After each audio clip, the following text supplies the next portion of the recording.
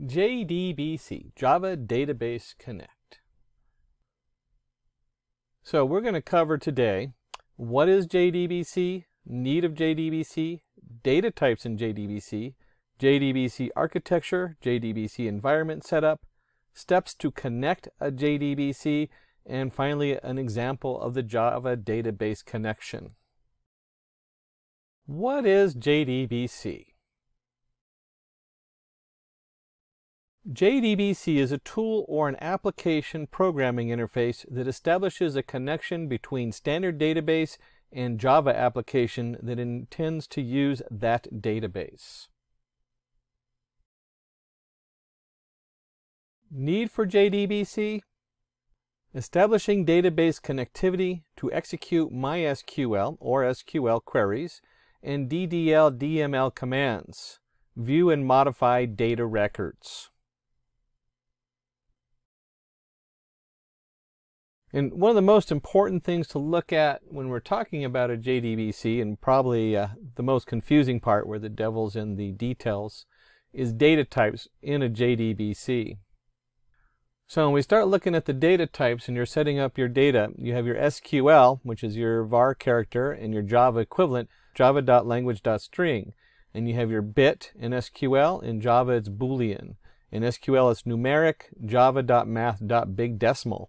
Integer, int, real, float, float, float. So there's no real difference in Java between a real number and a float number. Your double is double, your binary is a byte. Data, Java SQL date. So your date in java.sql date. And there's also your SQL timestamp, java.sql timestamp. Array, java.sql array, reference, java.sql.reference, structure, java.sql structure, character, java.language.string, big integer, long in Java, variable binary, it's a byte, a clob, and that's character large object, and then the equivalent is java.sql.clob, and then you have your blob in SQL, which is a collection of binary data stored as a single entity, and the equivalent in Java is going to be your java sql.blob. Now, if you're doing a lot of programming, I would suggest having a cheat sheet there, and then once you're up and running, you'll start to remember most of these just because out of use. With the JDBC architecture, we're looking at the application, then it goes into the JDBC API. So you have your application you're writing, your Java Database Connector API, then that has a manager underneath of it, and then you have your Java Database Connection drivers. And the drivers are the ones that are transferring that, whether it's an SQL server, MySQL server, the Oracle database, or different sources that use a JDBC connection. JDBC environment setup. So when we talk about the environment setup, we have Java and your environmental setup underneath of that. In setting up a Java environment, you have to download the latest JDK, set Java to home, and set your Java path. So if you're just using Eclipse for the first time or whatever IDE you're using to program, you want to make sure you have that all set up and you have the current JDK in there, the Java development package. And then with MySQL, setting up MySQL environment, download the latest MySQL workbench, extract the file, run the setup file. And that'll get you set up with your own MySQL on your computer. And MySQL registers with your operating system. So it's kind of like a global variable when you start accessing it. And it's designed that way because normally when you're using an SQL or MySQL database, it's installed on a server. So it makes sense that you want it registered with the operating system so it's accessed globally. Steps to connect your JDBC. Step 1, import your packages. This procedure is followed to make sure that the relevant packages are readily available for the API. Step 2, load and register your driver. The imported drivers needed to be loaded and registered for establishing a connection between application and database. And if you remember, in this case, we're doing the MySQL, so we make sure our MySQL driver is installed. And step 3, connecting database. After the first 2 steps, the next stage is to connect the database. This can be done by a GET connection. Step 4, writing a query. So now we're actually starting to get into your scripting. Here we write in the SQL command or query that we need to execute. If you're not familiar with SQL, it's good to have an SQL cheat sheet set up. Once you start understanding how it's put together, you'll find that it goes really quick and it's pretty fast to learn, but it is its own query language, and you do need to learn a number of the main settings and poll language so you know what you're doing. Step 5, executing query. Now the query from the API is executed using execute query, and we'll actually load that up just as a string variable. When we look at that, you'll see how that fits together. Step 6, processing result. After step 5, the system basically does 2 things. It processes an output and retrieves the values from your query.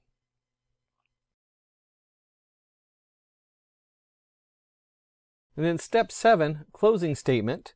The result set and statement needs to be closed explicitly. And you'll find there's 2 closing statements. There is your result set, which is still pulling from the database. And then step 8, which is we need to actually closing connection. So the last stage is to disconnect ourselves or the API from the database. So we no longer have that open connection using resources. So we're going to jump into our Java database connection example. And we're going to do that with what we call the university database. Let's start with a basic overview of MySQL. And you can go to dev.mysql.com. And you'll see here we can look up more information. They have the download of the newest version. This is a full SQL database package, and some of these you can actually go in there, and if you're doing database management, they can spread across up to, usually don't want to go more than 5 servers, but it is designed to go up to 5 servers kind of set up with terabytes of data in there. For a developer on the programming side, we usually want to install something like MySQL locally. So on my setup, it has no network connections. It doesn't auto start on the boot up of the computer, and I have it locked down. That way, if I use some kind of simple password or something like that for one of my demos, it doesn't go anywhere. No one can access it. Now, another option to MySQL is also the SQLite. And you can go to the sqlite.org, read more about it, and download it. It has a couple limitations that you're not going to see in your full-scale MySQL or Oracle or SQL, but most of it will transfer over. And so for a small project, you can actually use it as the backend for storing your data. You can also integrate it or upgrade it into MySQL, because most of the SQL commands are the same. And when you go into the MySQL, which is a significant download versus SQLite, you can certainly go down to downloads, and then there's also the connectors. So devmysql.com/download/connector/j. And I bring this up because it depends on how you've set up Eclipse for your interface and your IDE, and it depends on what you need and how exactly on your setup as far as the connectors. We'll look at that a little bit more closer. In the MySQL, it isn't Oracle based, so you'll have to set up an account if you don't have one. You have to log in. It's all free. As long as you're not doing like the enterprise with all the support and help on it, you don't have to pay for it. It's an open source. Now, once you've installed MySQL, and if you do SQLite, you're not going to have these interfaces. It'll all be done from Java code. But once you've installed MySQL, it's going to add in a terminal window, and then also the workbench, which is just a nice GUI interface for MySQL Server. And we're not going to do anything with the workbench. You can play with it certainly, because a lot of times you don't have the workbench installed on your computer, especially if the MySQL is set up on a different server and you're remote accessing it. Especially if you're in the classroom or something like that, they probably have sent you your login information so you can get into the shell. Quick note though is if you do your own MySQL, just note that I kept this as a local host. You can actually see it down here, root localhost.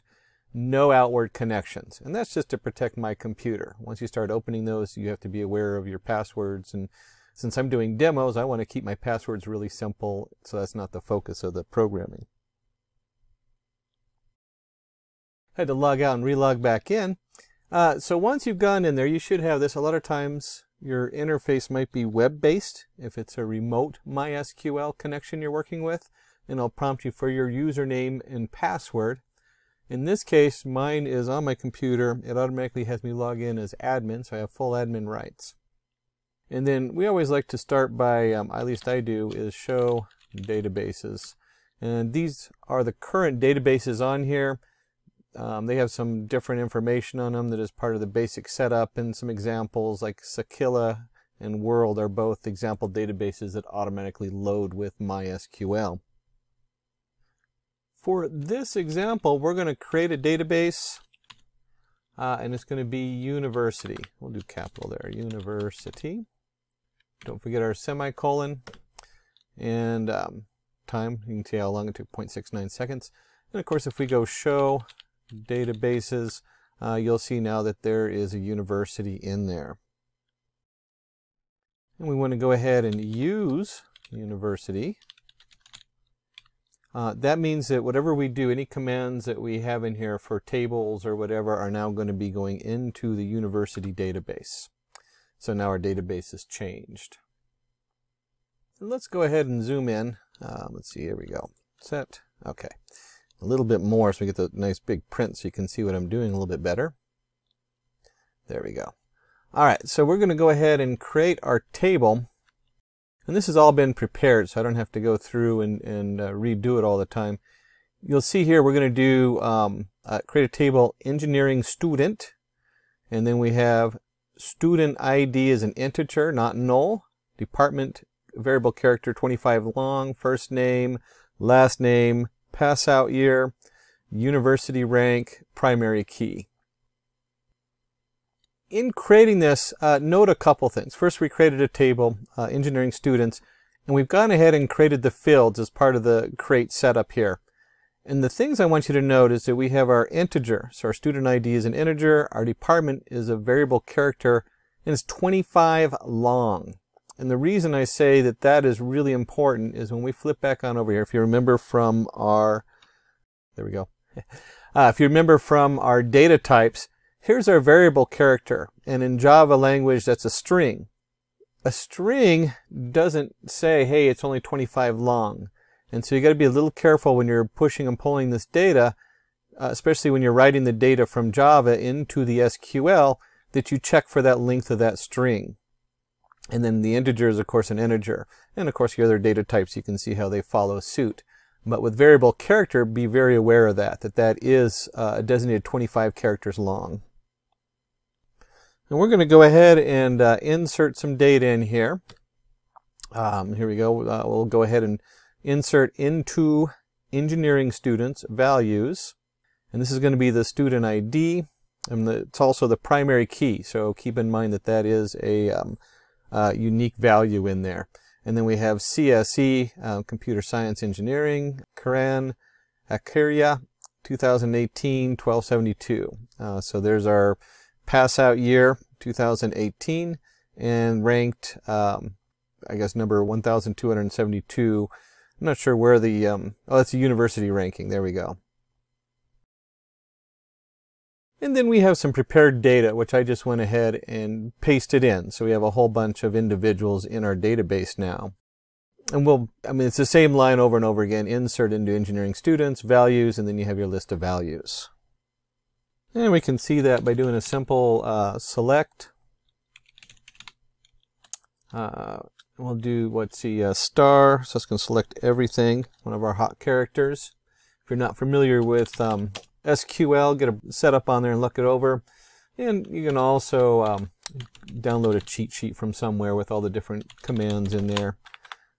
I myself do a lot of consulting, and so I'm always jumping around from one platform to another. If you're doing that kind of work, it's more important to understand the limitations and the advantages of different systems, and then you have your cheat sheets for putting together stuff really quickly when you need it. And you can see here the data we just put in there. There's our student IDs, department, first name, last name, pass out year, and university rank.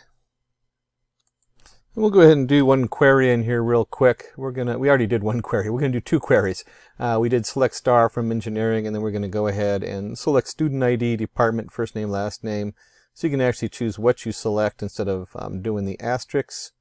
Where student ID equals 10202. And when we go ahead and execute that in here, oops, there we go. You'll see that it returns the one individual with that student ID here. So let's take this back into our Eclipse, because we're still doing the setup. So you have your MySQL Server setup, or you did SQLite with a little bit different setup going on there. And let's flip on over and see what's going on with Eclipse. So in Eclipse, we're going to go in new. We'll start a new project. And we'll call this JDBC. It's our JDBC project. Whoops. Select a wizard. I forgot where I was going on there. It's a Java wizard. We're looking for this project. Java project. There we go. And we're going to call this there. Now we're in the right spot. JDBC package. That way everything will be bundled in there in the same package, and finish it. Create. All right. So you can see right here we have our new JDBC package we're working with. Now at this point there's a lot going on as far as your options. If you set this up for doing database management, which I did not, and I'm going to show you the two different ways, you can go under Windows and under Preferences, and in this list you'll see database management, and then you can just go in there and set it up this way, and it'll pull in that information for your SQL connections.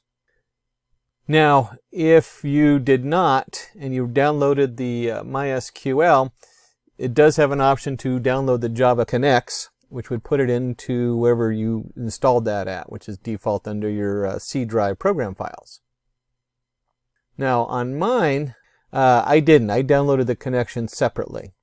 And there's two different ways. We can go under Project, and under the Build Project, give that a moment to come up. Oops. I mean Properties. There we go. The Project Properties and the Java Build path. This same window can be accessed by right-clicking on your package we're working on, and then we can go down to Properties, and you'll see the same window opens up. And we're going to go under Java Build path. We're going under Library. So these are libraries we want to include in our setup. And then I click on our module path. And at this point, you'll see Add External Jars here. Now again, if you have it already pre-set up in Eclipse, you can just add jars and it will be in the jar library. So there's different possibilities there. But I did a download, so I'm going to go Add External Jars. And I happen to keep mine on my D volume under my SQL. And you'll see my SQL connector Java, and this is MySQL 8.0. And I just go in here, oops, there we go. I just go ahead and open this up, and you'll see right here it has my connector Java. Once I set that in, it's now added those packages, and there's hundreds of actual subfiles in there, and it's all set to go. And I can apply and close this window. And now I'm ready to go ahead and start writing my script and start building a program in here. And let's go ahead and go under Source, New, and we'll go ahead and put in a new class in here, and we'll just go call it JDBC. Same as the package. We'll go ahead and finish that. And we're set up with a new class in here. And once we've got this set, the first thing we want to do is we want to go ahead and import all of our Java setup in here. So we have the Java connection, and now we want to go ahead and import it.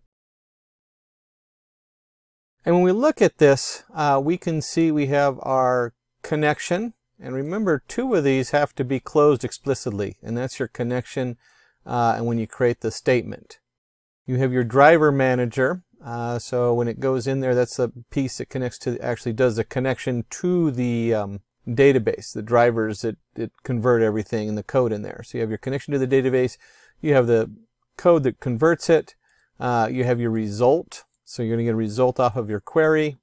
Then you have your exception. So if you have an error throws or something like that, that's where that's going. And of course the actual statement that you're going to send to the SQL server. And of course we want our Java to be able to actually run, so we'll put our main in there, public static void main, and it's going to throw the SQL exception. So you'll see right here, that's what we're working with, and there's our Java SQL exception on there. So the first thing we're going to need on our setup, let's put that in here, is going to be our connection information. We need to know the username, and we're just going to call it string uname equals, in this case I created a user, Richard_Simplilearn, and then I created a password, my password. Remember, this is a local host, so you probably don't want to have a simple password like that, but this whole database is locked down on just this computer. There's no outside network access or anything like that to get in here. And then of course this is a separate user, so it's not even my admin or root user. And then we go ahead and put a query right here. In this case we'll start with our most basic query. If you remember, we already did that on our at the very beginning, select star from engineering students. And we're going to use that query in our code to start off with. And then another really common thing when you're setting this up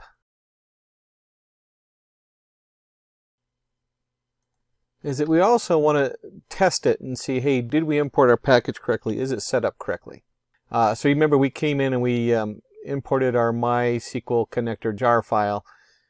In the code, we would just want to make sure it's working correctly, and that's what this is. It says try class for name, and then it has our com.mysql.cj.jdbc driver. It's saying, hey, do we have the driver for this? That's all that's doing. And if not, then it's going to print an error so we can find out why it doesn't have that driver.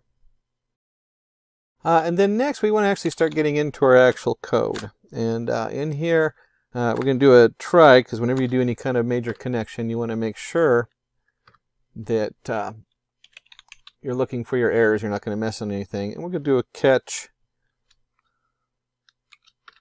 And so we're looking for any kind of SQL exception error. And for this demo, we'll just do, print it out. So, oops, wrong spot. It goes into the catch section. There we go. So we'll print it out over down here as far as the error on there. And it's an SQL exception, so it's still looking for the code, which we haven't put in here yet.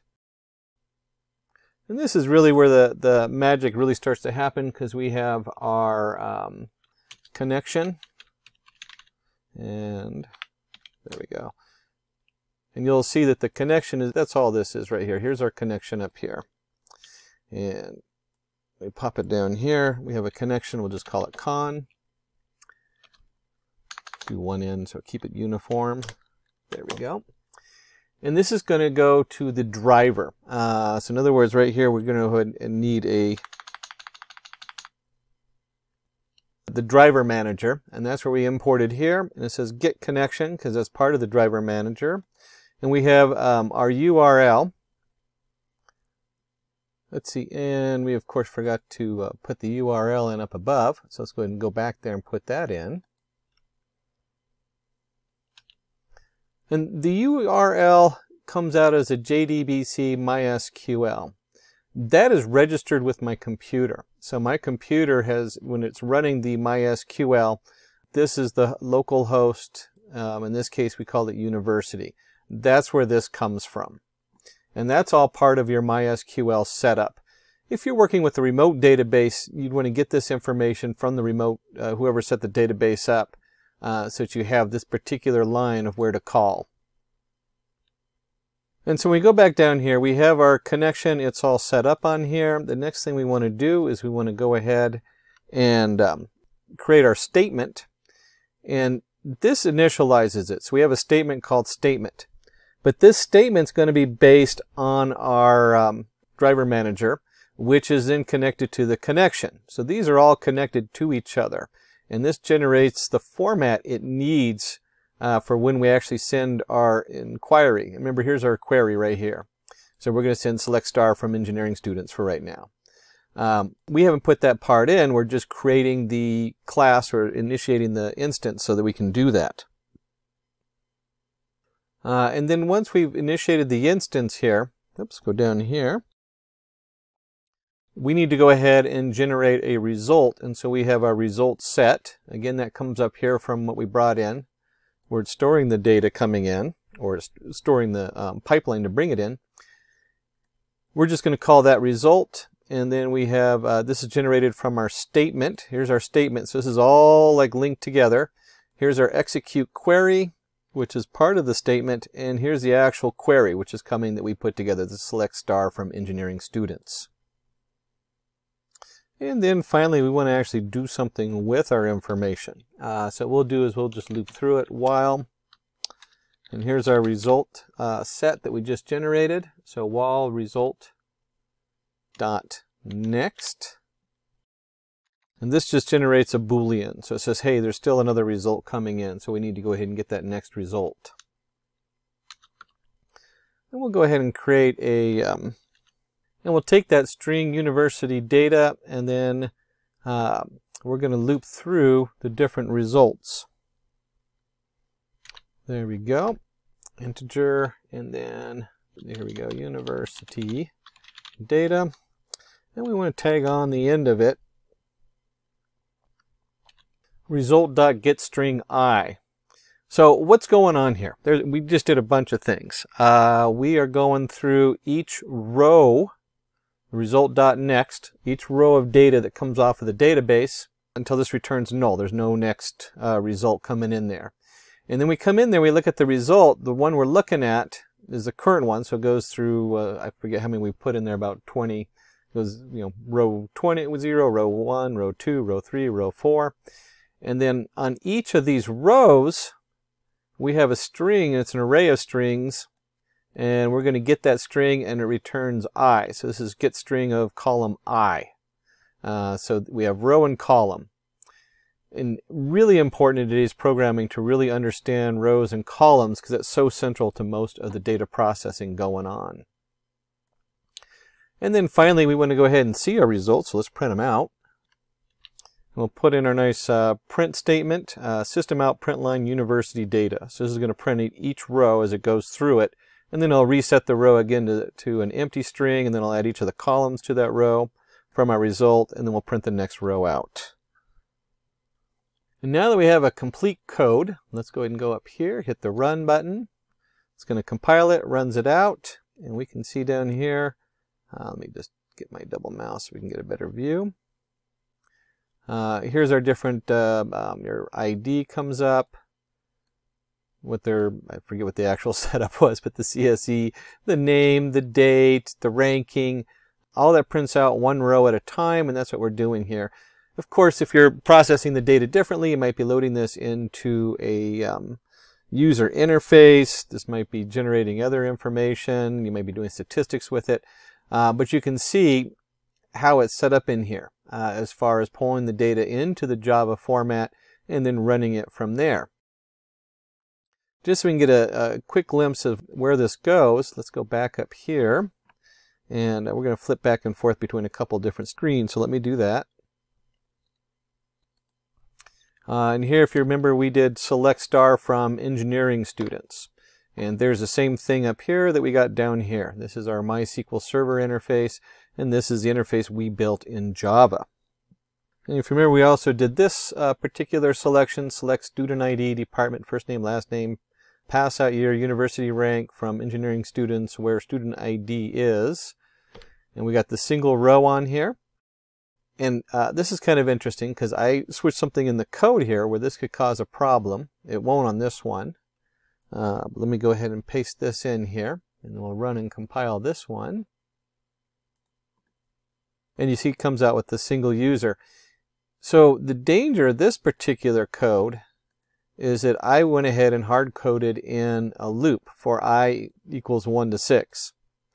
And so this one we pulled, it just happened to be that we selected 6 different columns in here. So you got to be a little careful when you're coding in here. What are you pulling and where is it going? You can see if I take out, let's do, we'll just remove the student ID. And we're going to run that without the student ID. Recompile it, there we go. And it gives us a bunch of errors because it doesn't see we're short a column down here. So when it gets down to this code down here, under the while statement, and it goes, hey, where's number 6? Well, there's no number 6, and so we get a lot of errors on that. And you can see where our queries, let me just go back up here and paste another query in. There we go. And we'll run this one, and what we're looking at is we're going to go ahead and do the same columns, and we'll just leave this as a star to make it easy. So we're going to select all columns. From engineering students where the pass out year is 2018. Let me just do a copy of that one. And we'll run that. It recompiles. And you can see here's all the 2018 on here if you look at the dates. So they're all 2018. And that's the same as our query directly into the SQL Server. If I do the same thing on here, you'll see they're exactly the same. And just because we're having fun, let's flip this back over here and we'll do one more SQL Server. And let's do in this one, let's see, let's just take this whole thing out here. And in this one, we're going to pull in all the departments, but I want the minimal university ranking as the highest from engineering students. That way we can get an order of the rankings on here. And we'll go ahead and run this. And there we go. There's our minimal one. So this one hit the lowest ranking on there, or closest to number 1. And we can do that in here and get the same result. There's Karen. Karen is awesome. Ranking number 96. And you see all these other people that are ranked way below Karen. So this guy must be super smart. So that concludes our JDBC example, University Database, where we took a quick look at MySQL Server, or you can do SQLite, and some basic queries you can put in there and how that works. Thank you for joining us today at Simplilearn. For more information, please visit www.simplilearn.com. Get certified, get ahead.